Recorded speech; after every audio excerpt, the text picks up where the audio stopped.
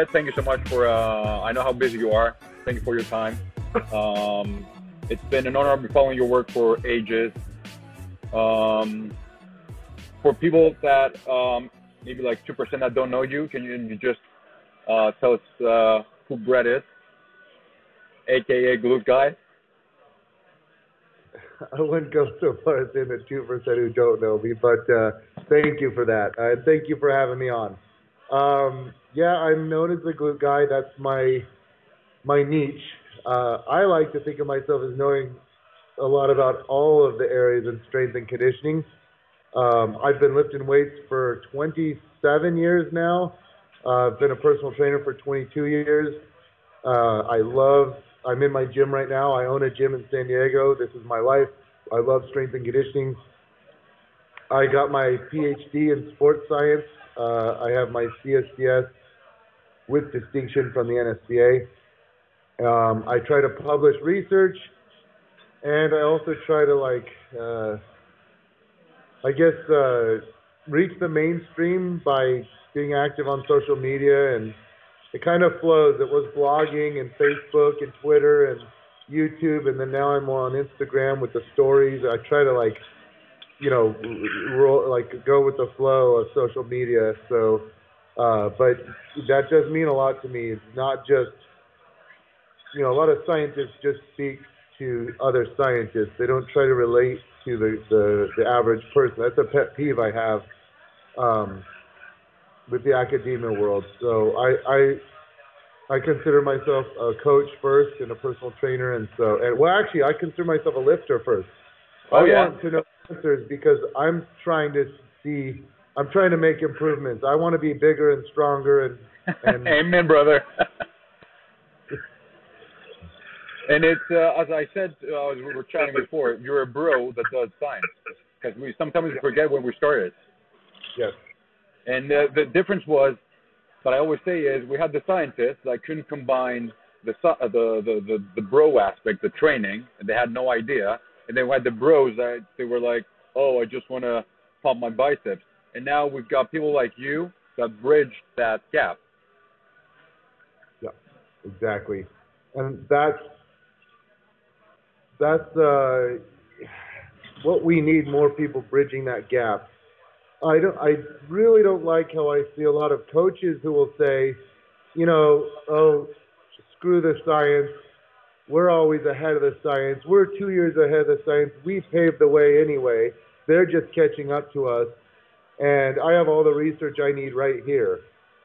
And on the other hand, you'll see scientists just shun the coaches and be like, they're just a bunch of meatheads that don't understand science, and they say a lot of stupid things. Exactly. And it's not even worth having a conversation with them because they don't even speak the language of science, and they speak a lot of pseudoscience and bro science because we might know how to get you strong or muscular or fast and powerful, but we don't always know the right mechanisms and how it's really working. We know this is what seems to work, but we don't know how it actually works. And a lot of times our methods are outdated, Yeah, of course. It's trial and error, right? Yes. My theme of this interview, basically, talk, was glutes beyond the look, because it's not only about the booty. There are underlying mechanisms that help. Like for me, that I've been working with lower back patients for years, and I'm mostly in rehab. We know that imbalances in joint and muscle function create like a stress patterns and more pain. And we know that hip and back pain can cause like gluteal muscle inhibition. And we've seen that. Some people say, oh, your glute doesn't fire. I'm not going to say that. But glute is inhibited because not enough power is coming out. What's your take in how we can basically increase our hip power in order to address any issues we have with back pain or any hip instability? Because it's a big thing now that people, spending a lot of time sitting. I'm not going to go into posture, but not good biomechanics. So here's a great example of what I was just talking about, where coaches a lot of times know a good solution, but we may not understand the science behind it. And this is just a perfect segue to that. So I have this gym, Glute Lab. I'm sitting in it right now.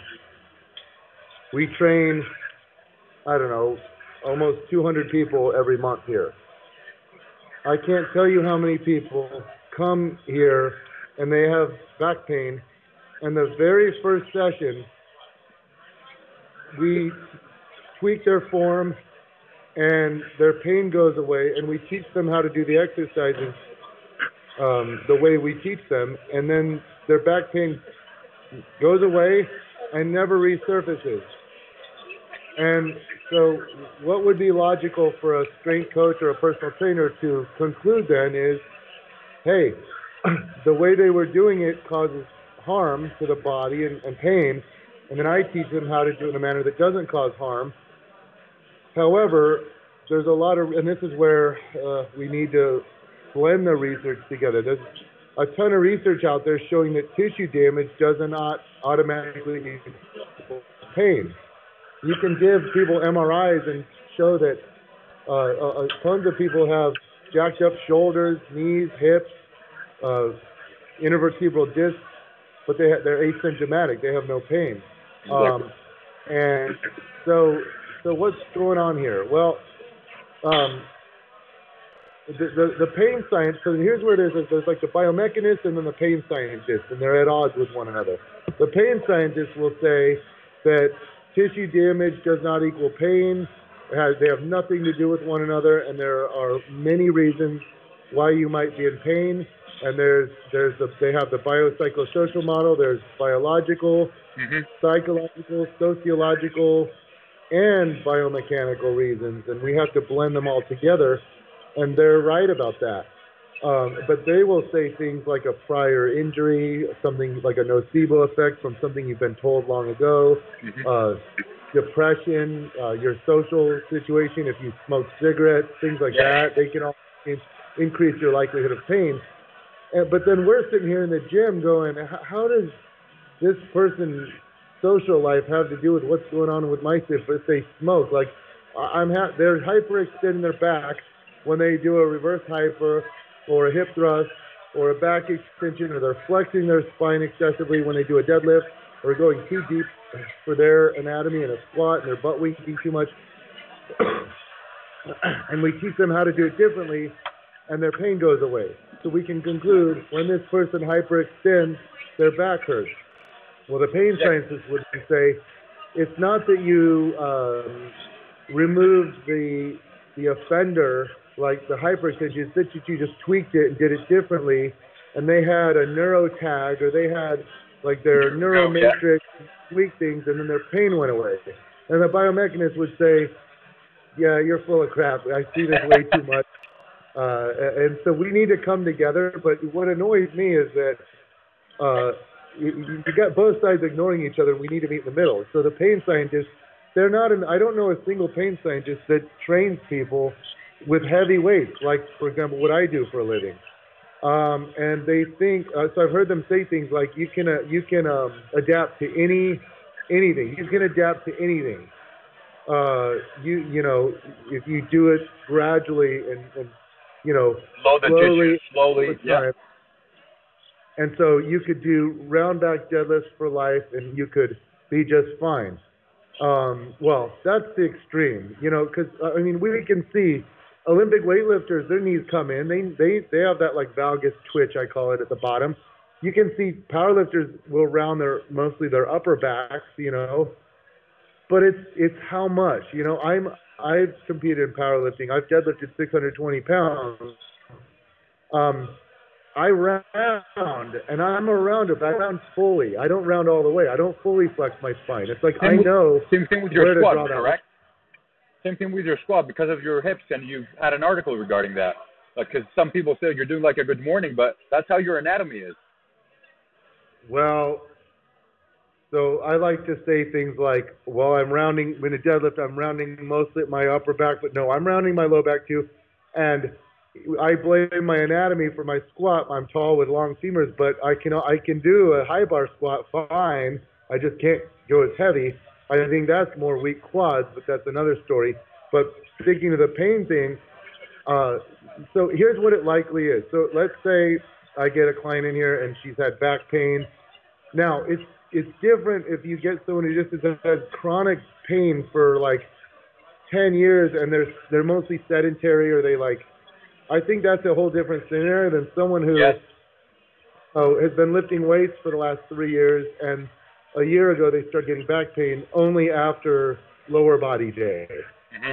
And so then you look at their mechanics and you say, okay, this person, it's so often it's that they hyperextend with hip thrusts, reverse hypers, and back extensions. And you teach them how to not hyperextend, and then it's like magic, you know? So that's why we've come up with all these cues and things. We do, when you do hip thrust, look forward, and at the top your chin will be tucked and you'll be your pelvic tilting. Then you're not overextending the low back, then you're fine. Or in a reverse hyper, I put my hand on their low back and I say, I want this to remain flat. I want the movement to occur at the hip, not at the low back. Don't come up so high. Come up that high with the hip, but not with the back. And then they're like, oh my God, I feel this way less in my back and more in my glutes. And the back extension, we teach the round back, 45-degree hyper with your feet turned out for more glutes. But there are rules to these different activities. So we would conclude that I'm changing their mechanics, and that's why their pain went away. But there could be more explanations, or actually a lot of people conclude I'm strengthening their glutes, and therefore their pain goes away because glutes are so important. And it's likely a combination of all these things. It's like, yes, having strong glutes, you'll use them and not other muscles, and you'll stay more neutral. Also, the promotion if you have strong glutes, of using your hips rather than your lumbar, because a lot of people cannot understand the hip hinge mechanism. And by introducing the glutes or the hip thrust, I think it's a really good segue to learning their how to move. Yeah, and the RDL and squat, everything. Squats, you learn how to use your powerful leg and hip muscles and keep you're still using your back muscles, but you're using your back muscles statically or isometrically, and you're using your prime movers dynamically. Whereas if I just pick up, I'm in the gym here all the time. I try to move economically. So if I'm picking up the 106-pound kettlebell, I don't drop down into a squat or a perfect hip hinge. I will be leaning off to one side, round over, and grab it. That I know is safe for me. That's a lightweight. Now, if it's the day after heavy deadlifts, I don't do it that way though. Yeah, for sure. There's more to the story. But if it's heavyweight, I sure as hell am not going to round fully and be asymmetrical. I don't think, using the example we said earlier, how people say you can adapt to anything, the round back deadlift is probably the most extreme example. I don't think you can adapt. I mean, you see people who, you're assuming these structures can strengthen, your ligaments and your discs and everything, and I don't think they can strengthen that much so that they can withstand, you doing like a 700-pound deadlift with a fully rounded back. I think what powerlifters do is they learn, here's neutral spine, here's fully flexed, here's halfway in the middle. If I keep it there, I'm okay, but if I go too much, I injure myself, and that's what I found with myself. It's like, and I think experienced lifters know where that breaking point is. And I know for me, I'll round, but I don't fully flex. And if my body starts to deviate, it starts to move eccentrically into more rounding, I let the bar go. I shut it down. 100%. Otherwise, I know I'm going to have an immediate back injury. And it's the same thing with general public needs to understand that we don't count reps, we count good movement. Even if our program says 8 reps and you think you're losing it on the 4th, just let the bar go. And also the periodization, right? Because you cannot have heavy days every day. It's not going to happen. Even the great lifters, better. You could have a heavy day. If we see it biologically, for our bones to start reconfiguring, we need every 5 days a really heavy day. I don't know if you agree with that. Well, I will tell you, DUP got really popular a few years back, daily undulated periodization, and I started giving a lot of my clients, and I increased them gradually, but it's the more frequently you lift heavy, especially with the same lift, it's getting greedy. It's like playing stocks. You will get faster returns, but it comes at a cost, and so it's more risky. And if you don't know how to periodize and you don't know how to do it properly, you will hurt yourself. So if you just try to do, and it got popular, squat to a max every day. I even wrote an article about it with John Bros back in the day for T-Nation. His Olympic lifters, he'd have them squat to a max every single day, and they were doing 30, probably an hour straight of squatting practically, and they could adapt to it. But later it was discovered that a lot of these people were on, I think it was discovered that a lot of them were on juice.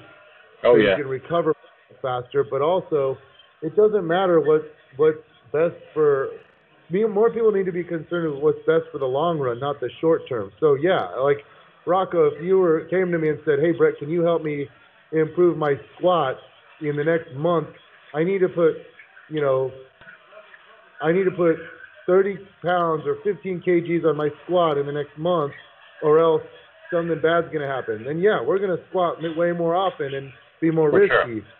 But that's not this. I'm not going to do that the whole year for you, because you could probably start developing knee pain and knee issues. And it's like, so what you're saying is to have like 5 days in between really heavy lifts. I agree. I generally agree with that. I think you can do like a heavy squat day each week, yes, for sure. Heavy deadlift each week, heavy hip thrust, but I don't think you should do heavy lifts, like heavy squats three times a week is really tough. Well, beginners can get away with it, but once you're more advanced, that's why I like variations. It's like throw in a pause, throw in goblet squats, throw in pause reps, throw in really strict front squats, throw in single leg work. And the older I get, the more I realize the value of single leg work. For sure. Because you train the pattern with less stress on the back, and the legs are getting the full stimulus, but the back is receiving less stimulus. Exactly. Now that you said single leg, what do you think is the relationship between hamstring legs and gluteal muscle strength? We've seen a lot of research, which is not significantly, we haven't seen anything, but a lot of people are saying that it is a big thing, and you've trained a lot of people. So what's your take on that? Yeah, I don't think on SIJ, right? A dysfunction. Well, I don't think there's a relationship there. It's like and then the research there shows that if you have, and I don't even know what the theory would be, that if you have shorter hamstrings, you would have stronger glutes, but yeah, I haven't seen that in my practice. It's hamstring flexibility is a big genetic component, and everyone thinks they're tight. I can't tell you how many girls I train that they're like, my muscles are tight, and I'm like, you're doing a stiff leg deadlift all the way down to the ground. And then I show them, I'll get them down on the ground into an active straight leg raise, and I'll say, here's bad, and I'll have their leg at a 45-degree angle. Okay, this is some of my guy friends are like this. This is bad. Then I pull it up to 90-degree angle, and I go, if you can get to here, you're superior. Now look at you, and I crank it all the way back to where they're at like a 135-degree angle. I mean, some of these girls can like wrap their leg around their head, and they still think they're tight. It's like their opinion of flexibility is like like advanced yogi or gymnast, and so I'll let them know that you are well above average in terms of flexibility, but they perceive themselves to be tight because they're doing exercises that move you into a stretch, like stiff leg deadlift. You're gonna feel tight at the bottom, and a lot of people, I think, stretching, it's like you got people like who never stretch and think it's stupid, and you just lift weights and you never need to stretch. That was my next question. And then you have people who stretch every day and think it's so important, and really it's in the middle. You shouldn't you shouldn't have an improper opinion of how important stretching is for function, but you also shouldn't dismiss it, because weight training builds flexibility pretty well. Like, think about it. Rocco, you and I can probably drop into a deep squat really well, and we can do a good hip hinge and like a stiff leg deadlift pattern without rounding and go deep. But there are movements that stretching won't take you into. For example, shoulder internal and external rotation, hip internal and external rotation, where you need to be flexible all over, and it also depends on the labrum, there are other. And that's your anatomy has a lot to do with it. So because we've seen that in powerlifters. That I always say that we know what happens. You know better. It was you did the PhD, and when we stretch a muscle, we know what happens to the sarcomere, and when the sarcomere basically stretches, it becomes weaker. So if you're a powerlifter, I cannot see why you need to spend so much time in that passive stretch, rather than you can do a PNF or ballistic, or you can do it through your movement. So that's an interesting thing. Initially, and this is where science is valuable, because the pendulum is going back and forth. So initially, we just assumed if you stretch, you lengthen the muscle. It makes sense. You're stretching, you lengthen the muscle. And then in like the early 2000s, some researchers started pointing out that all the research on stretching shows that you're not actually lengthening muscle. You're doing nothing to the muscle itself. It's acting on the nervous system. They call it increasing stretch tolerance. Mm-hmm. And the stretching that most of us do, like for 10 minutes after a workout, yes, you do gain flexibility. Say you gain in a month of stretching the hamstrings, you might gain 5 more degrees of hamstring flexibility. But it's not changing any properties of the muscle itself. It's just changing the brain. It senses less danger, so it lets you go. It releases the brake. You're increasing your stretch tolerance. Golgi tendons, muscle spindles. Yeah, it's working on it's working on the receptors that sense these things in the nervous system. Not you're not actually increasing fascicle length or increasing sarcomeres in series or changing the properties of the muscle. Mm-hmm. And then some more recent research shows that you do, so that you are. And so it's like, okay, we probably went too far the one way, but also you can't tell me, like, look at like a gymnast or a yogi, you can't tell me their muscles aren't longer, that it's all just, because to say it only works on stretch tolerance would mean that all of us have the ability to wrap our leg around our head, but we just, our nervous system won't allow it, and that's just not true. You have passive stiffness, and you can measure passive stiffness on an isokinetic dynamometer. I mean, I remember my buddy Rob, big old muscular guy, and I'm pushing on him as hard as I can, and eventually, I mean, think about muscle tissue, and this is what you mentioned. You're close with Stu McGill. He found this out long ago, that like even if you do a round back deadlift, your back is still so when you round over, you will have what's called it's called a lumbar flexion relaxation phenomenon. You get myoelectrical silence in the muscle. The neurological activity shuts off, but they're still helping contribute to the lift. Think about it. You have to stabilize somehow. So here you're stabilizing passively, elastically, not through active muscle force. But think of like having a powerlifter's muscles, like their erectors, hanging on a curtain, and you're pulling on them, tugging on them. Your muscles actually produce the greatest tension you can experience in a muscle is fully stretched. A lot of people say, no, the greatest tension is in mid-range. That's the greatest active tension, but total tension is when is achieved in a full stretch. So you could have you could be doing a fly, for example, and you could have the dumbbells fully out extended until your pecs stretch to their full capacity, and you could have them not even activated, and they can sustain that load. Now, it's dangerous because you go a little too far and you tear a muscle, but anyway, muscles are very strong passively.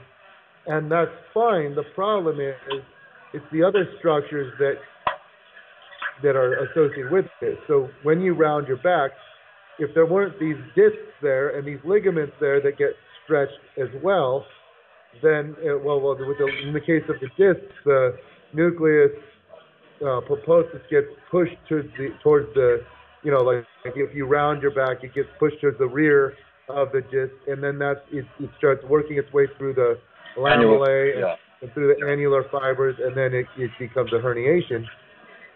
And so that's where you have to be careful, and that's why you don't want to round. That's why you want to use active muscles. So what you were saying was the reps are good when the reps are mostly good when the reps count when you're using good form, not when you're using bad form. Well, if you're using poor form, then you're relying more on passive structures. When you use good form, it's the active muscles absorbing most of the load. You start using sloppy form and you start, rounding and caving in. We call it the melting candle syndrome, where you do a squat and you see this, you do a squat and you see them melting candle. They just cave inwards everywhere. They round, their knees cave in, they just sink inwards. And that collapsing mechanism is associated with a lot of, ligaments being stretched, passive tissue, labrums, like the cartilage surrounding the joint structures, the tendons getting worn down more. And we saw that in competitions in strength, like the strength or CrossFit, where you saw when there was, because strength and endurance is exactly what Stuart McGill says, and you said that in one of your articles, that it's not a matter of having strong muscle, it's about being able to endure with good patterns, good mechanics for a long time. And that's why we had, in the strongman, we saw a lot of people, when they did, lots of repetitions on squatting, you could see that basic tremble before they had an injury because they couldn't make it. Or in CrossFit, you could see so many, I think it was 2 years ago, so many hamstring tears because there were a lot of deadlifts, a lot of cleans, and it's exactly what you're saying. Yeah, I think last year the pec tears with all the dips. Oh God, yeah, that was a party. But that's where we talk about, okay, in competition, you accept the risks. If I'm competing in powerlifting, I know what I'm getting myself into. It's like, okay, if it's my third pull, this is my third deadlift, and I'm up there on the platform, and I'm going for a PR. I'm going to try to pull with good form, but maybe the bar doesn't leave the ground with a good arch. And I just round it. Round a little, and then all of a sudden the bar flies up, and I'm fighting it. Yeah, that's your decision to drop it or fight it out and see if you can lock it out. But that you're going into it knowing the risks, and you can be more or less risky according to your personal preference. Just like if you're a combat fighter, you know that you could get seriously maimed or injured, and if you're a CrossFit or a strongman or Olympic weightlifting, you know that something could go wrong. You're going into it knowing that. But if you're a physique competitor or lifting weights for a non-weightlifting sport like football, soccer, baseball, basketball, hockey, rugby, all these sports, in that case, then why be risky? You're using weights. You're using weights to either improve your physique or you're using it to improve your performance. Doesn't work the squeeze. Yeah, having poor form, there's no reason for it. Now, that's easier said than done because at some point along the way, everyone starts out wanting to lift weights to look better, and then we kind of get greedy. We get the bug, we get the itch. We go, wow, I'm really strong at this exercise or this exercise, and everyone's structure. It's just like you look at Michael Phelps versus Usain Bolt. Yeah. If Usain would have tried to be a swimmer and Michael Phelps tried to be a sprinter, they would have been the worst. Yeah, it would have been terrible. But their bodies were well structured for their individual sports. And what you find, and this is what I love about personal training, not everyone's going to be a good squatter, but a lot of people can be excellent deadlifters. They can be good at single leg. They can be good at hip thrusts. Maybe they suck at bench press, but they're good at rows and chin-ups. And you let them know, wow, you're really good at these. And, they start liking strength training because of how many chin-ups or inverted rows or how much they can hip thrust or their walking lunge ability.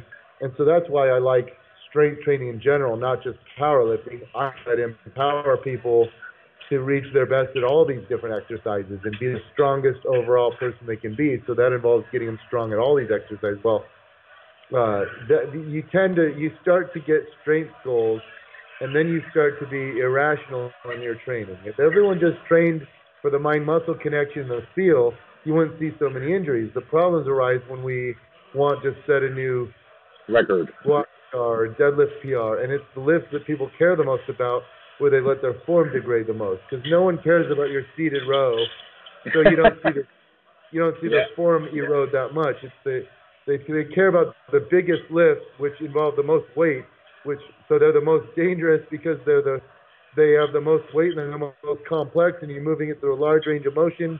Exactly. But also because and you with care zero load. so much. 100%. I had a lot of women when I said we're going to have this interview saying, because it was also a debate between Lyle and Mike Israel regarding hypertrophy and stuff. And Lyle said, because we had another paper come out, I think it was today, between what is the best percentage max RM for growth. So I remember an article back like 2008 that was between 80 and 85% for maximum repetitions, let's say, or between 10 and 12 that everybody says. What's your take? Because my second question would be how many times, because you made the glutes becoming the new biceps. Everybody's doing it every day. You know what I mean? And people are getting, every day I'm going to do glutes so they can grow. So first question, the percentage, and then second question, how many times per day, per week? Gotcha. Okay. So this is an interesting question because what the research has found is that all loads build muscle well. Now, the problem if you just did 1 rep maxes is that you'd have to do so many reps and your workout would last, you'd have to do so many sets because you need to achieve a certain amount of reps, of stimulating reps that stimulate growth. And if you do high rep sets, the first, say you do a set of 20 to failure, the first 15 don't do much. It's the last 5 that really build muscle. If you do a 1 rep max, yes, it all counts towards building muscle, but it's only 1 rep. And so you can build muscle doing, like Brad Schoenfeld and I have a paper showing 3 sets of 10 cause greater growth than 3 sets of 3. Mm-hmm. Yeah, because there's more reps involved. But you could do just more sets of 3 and build muscle just fine. The problem is your workout takes so long and it beats up the joints a little bit more. So This is what I like about being an actual researcher, where you actually conduct studies and you interact with with the subjects, with the participants, and you hear what they have to say. So when you do a study like Brad's I think it was his PhD paper where he compared a powerlifting routine to a bodybuilding routine, but they equated volume. Well, they saw similar growth. The problem was the bodybuilding workout took 20 minutes. The powerlifting workout took over an hour. So what if the bodybuilding workout did more sets, more time in the equated time? They don't do that in the research much. They equate volume but never time. So it doesn't tell you the whole story. So what'll happen when you do these studies involving really heavy weight, at the end all the participants are like worried. They're like, I feel like I'm going to injure myself. I'm beat down. My joints are hurting. They finish the study and they have to take a couple weeks off. Then when you do high rep studies to failure, like you have one group doing sets of 20 to 30 to failure, they want to puke. And some of them do throw. They get nauseous. Now, you can't improve upon that, your buffering capacity and all that, but it's still, some people like me, it's always nauseating. It's just brutal. And so for that reason, there's a sweet spot of 6 to 12 reps or 8 to 12 where it's it's like that sweet spot where it's not too heavy to beat up your joints, it's not too high reps to be daunting and make you nauseous, but ultimately you might get more. There's some evidence, like Stu Phillips would disagree with this, but Brad Schoenfeld has shown me some evidence showing that if you do really heavy weight, you have a little bit of skewness towards. Is that even a word? Skewness. You skewed a little bit towards building the type 2 muscle fibers, and then high reps are skewed a little bit more towards building the type 1 fibers, and therefore you might see better results doing a combination of reps. But if that is the case, it's not like night and day. It's not like you'll get 20% more growth. It might be the extra 5% or something, you know. But either way, I think 8 to 12 is that sweet spot. It's both economical in terms of if you do it's economical because most of the reps are productive. They contribute towards, well, especially if you do like sets of 8, but sets of 12, and it doesn't beat up the joints and it doesn't make you nauseous, and it's economical. It's a productive use of your time in the gym. Now, the second part of your question, how frequently, that's an area for me where it's tough because it's like, okay, in the research, there's so many studies now, and there's a clear advantage of training a muscle twice a week as opposed to once a week. But there's not much evidence showing a benefit towards training a muscle more often than twice a week. Now, under a situation where you're, so I don't think you could say, well, train all the muscles 4 or 5 times a week. But let's say you want to specialize, and you say, my arms are lagging or my glutes are lagging, and you want your glutes or some other muscle to come up. You want to bring them up. And you say, I'm going to start doing 30 sets a week for my glutes or 30 sets a week for my arms. Well, in that situation, it's better to split it into 3 days, training days, because... so you mean total volume? Yeah, you want quality volume. After about 10 hard sets, it's not as quality. You have some central fatigue and no recovery.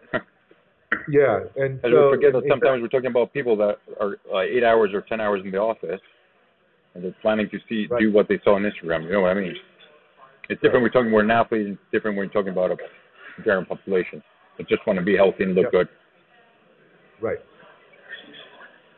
So for that reason, I think twice a week for most muscles. If you're specializing, 3 to 4 times a week. But here's something no one ever talks about when we have these debates.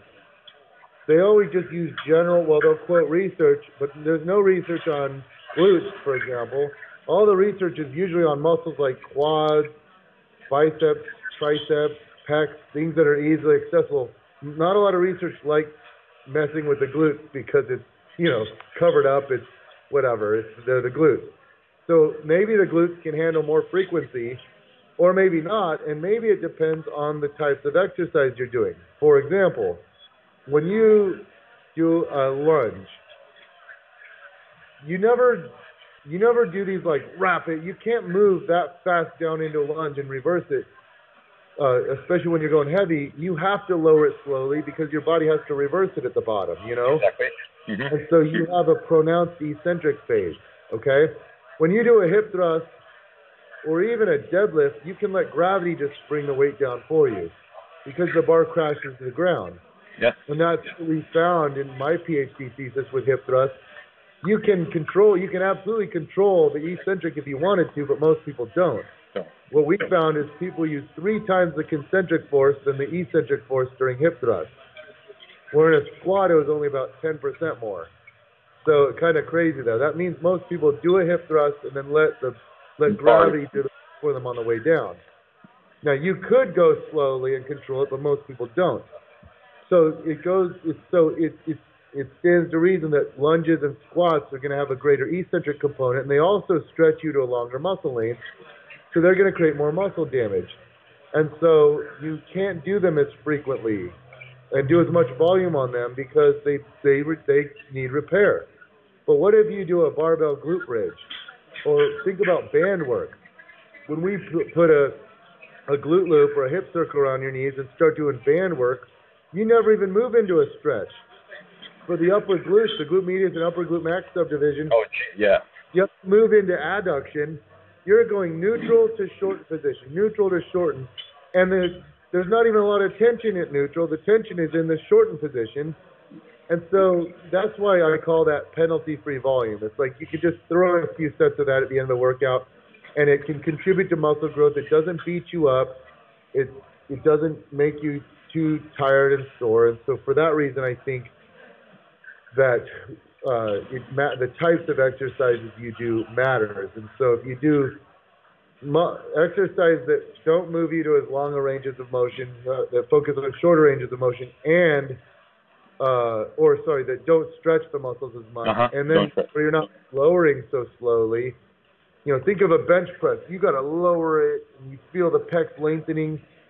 You know, that has a heavy eccentric component, whereas some exercises don't. And you've said that in many articles about the hip thrust, that if you do it correctly with the eccentric and concentric component, then you get worth the squeeze rather than just letting down by gravity and basically not getting anything. Yeah. In fact, I always like people to try that when they do hip thrust. Come up to the top, get in good position, and then lower it under control and try to feel the glutes on the way down.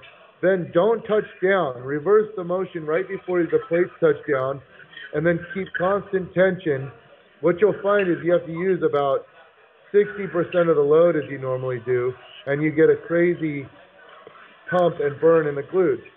And so, yeah, that's what we were talking about earlier, using weights to build the muscles versus to demonstrate, feats of strength. And so using better form and a stricter tempo is always good for muscle growth because it's also sparing on the joints. And I've seen that with some people that, especially the last couple of years, they were having iliotibial band syndrome. And I don't know if you've seen that because they were focusing so much on their glute and they were not giving so much on their anterior part, rec fem or TFL, and they were having problems. I don't know if you've seen something like that because they're over training their glutes. Have you seen that? Yeah, so I don't have a ton of experience training like runners with iliotibial band syndrome, but it's definitely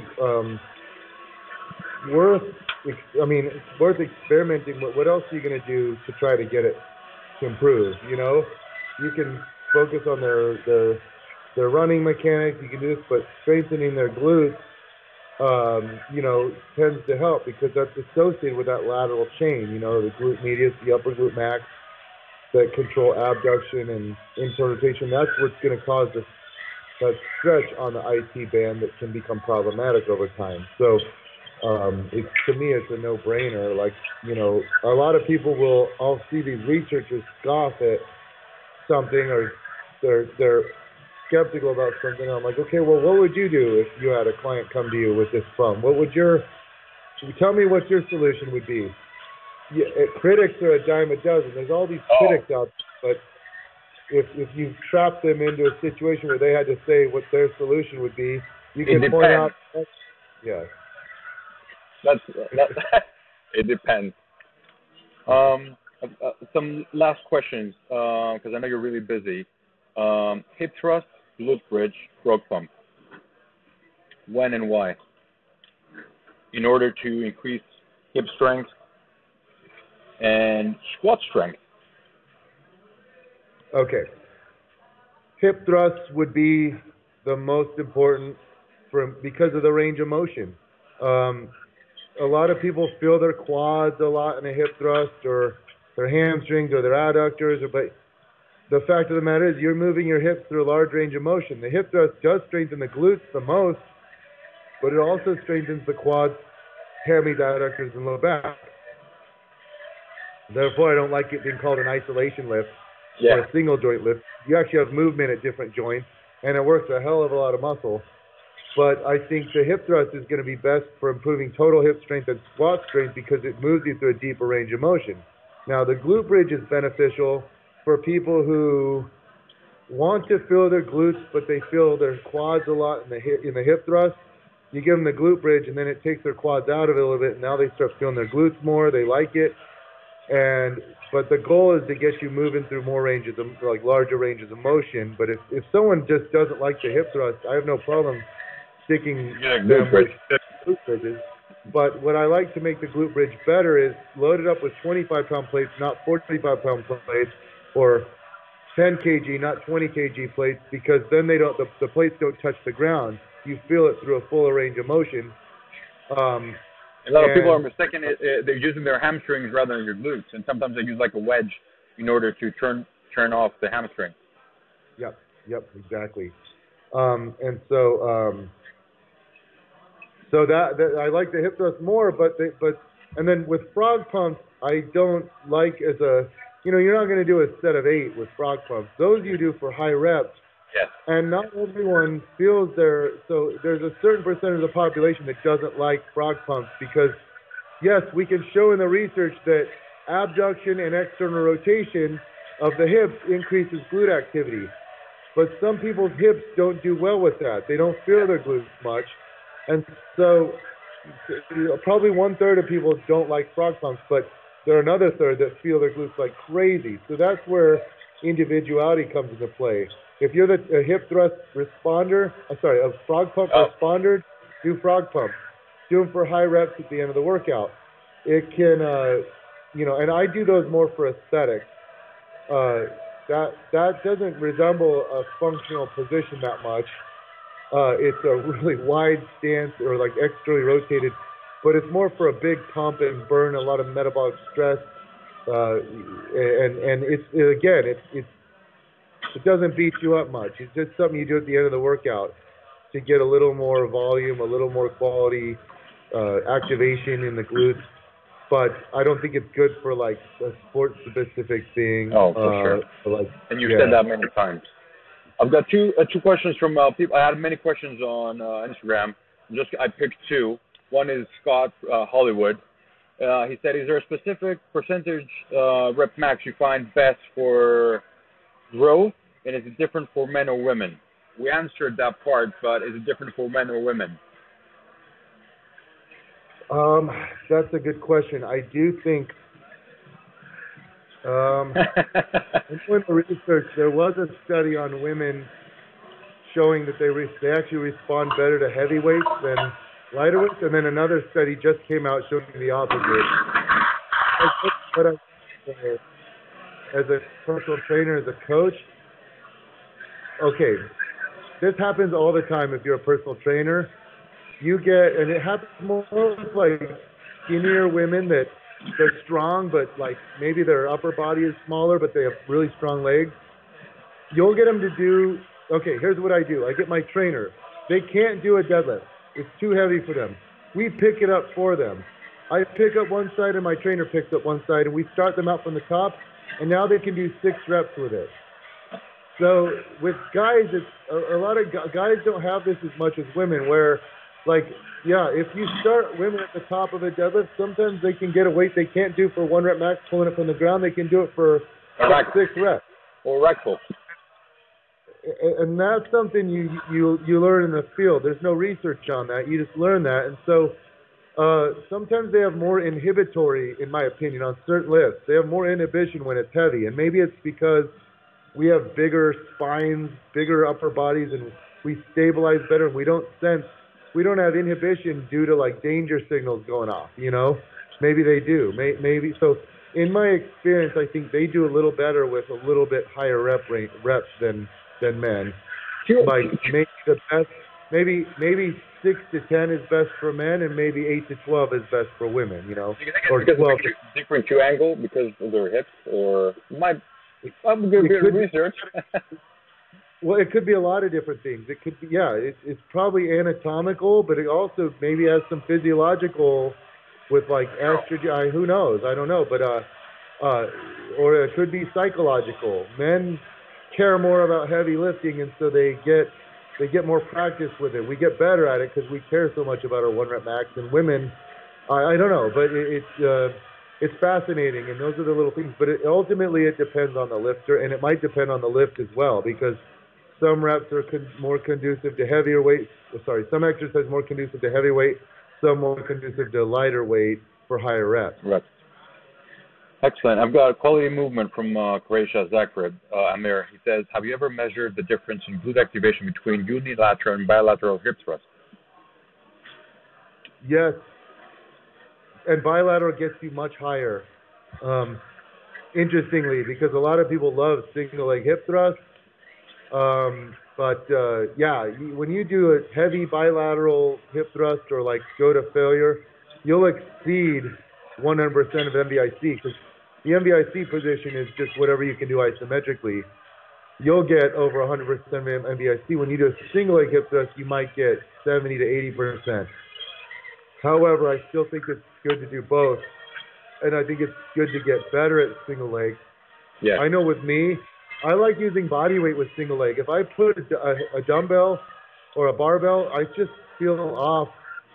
But then I've got friends, I've got some colleagues who can do, like, you know, my buddy Ben Bruno can do a single leg hip thrust with like 225 pounds. It's unbelievable.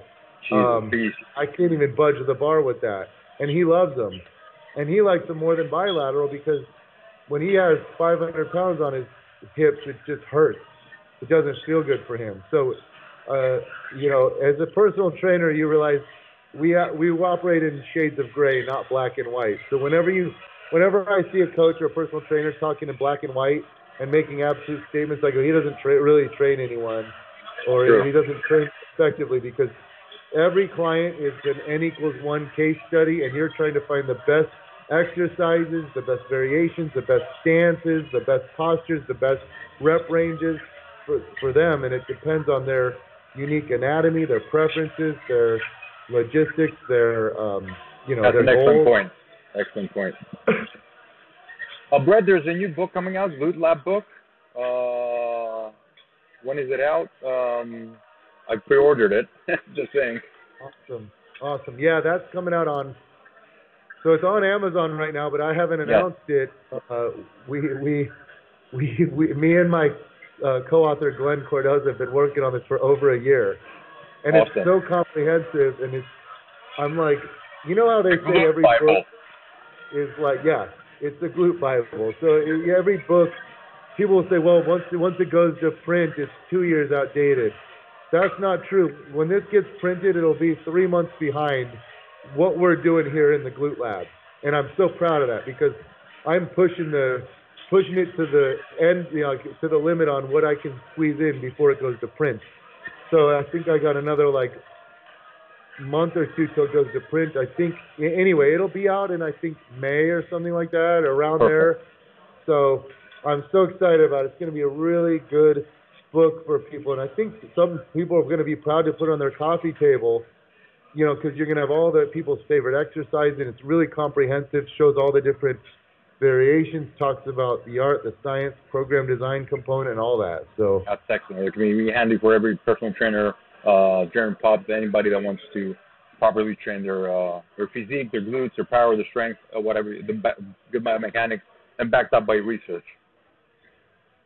I know you are really busy. I'm just want you to say yes about doing a couple of workshops. I'm pushing for Athens and probably in Europe. I'm going to be pushing till you have constraint orders on me. Looking forward to that. Thank you so much for your time. And before we go, I want you to just name some people that were a true inspiration for who you are today. Okay. Obviously, it's like everyone has these celebrities that they idolize, and I have always idolized Arnold Schwarzenegger and The Rock and people like that. But the people who really influenced my career path, at first it was the strength coaches that came before me, or it's funny because I'm like older than some of them, but they were just very influential 15 years back, guys like Joe DeFranco, Jason Ferrugia, Eric Cressy, Mike Robertson, Mike Boyle, Martin Rooney, J.C. Santana. Carlos. There's so many. I know I'm leaving guys out. Mark Verstegen, all these guys that were the popular strength coaches from 10 to 20 years ago.